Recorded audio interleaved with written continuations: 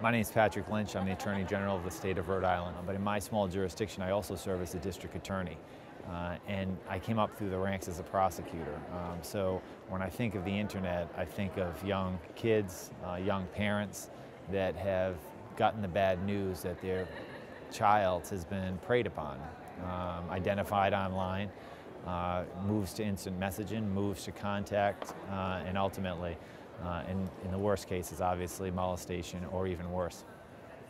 The thing I always talk about is I go out to visit schools all the time, and I've done this now with tens of thousands of people, and I use the story of, say, how many of you would take your wallet in your hand or your purse with all your personal information in it and walk up to, in a busy, if you pick a mall or a busy street in a college section, how many of you would walk up to the person who looks like they've just killed 3 people, hand them that wallet or purse, and then say, hey man, will you hold this for a couple weeks? I'll be back in a couple weeks.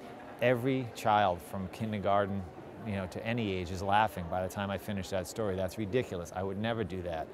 But I then stop, put you behind a keyboard, get you on a computer, and you'll say things about yourself, you'll put pictures up to people that you don't know, and it's up there forever. You're actually safer giving that private information to the person on the street.